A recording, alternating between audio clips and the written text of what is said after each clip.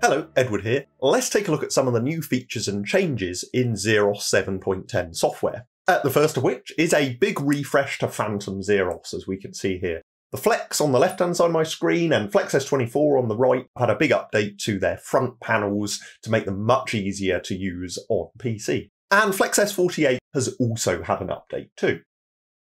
Another big feature that's been introduced is full multi-cell fixture support. This means if I want to, I can go and raise the intensity of LED battens, for example, fixtures with multiple individual cells.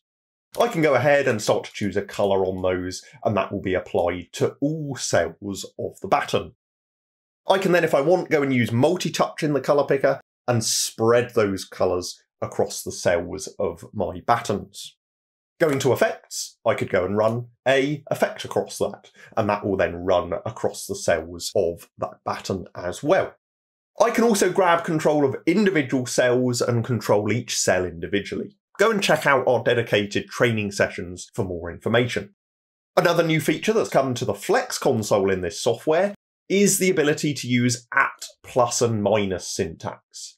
If I like the level my lights are at, but I want them to go to 50% of the overall level, I can go and say at minus 50 enter. And to access plus and minus, you can do a shift up or shift down in the arrow keys, and that will then boost or reduce your overall level by a percentage.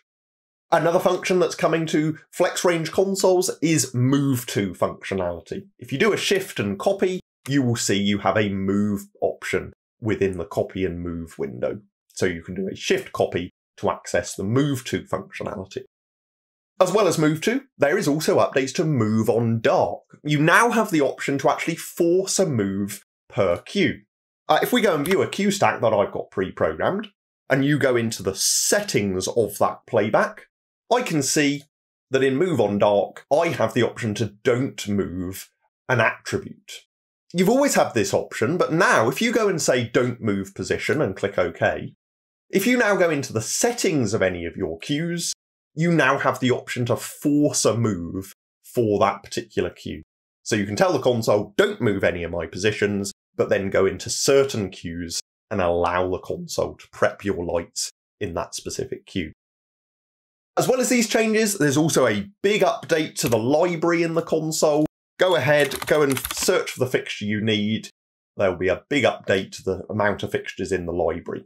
And if your fixture is still missing, just get in touch and we'll get it added for the next update.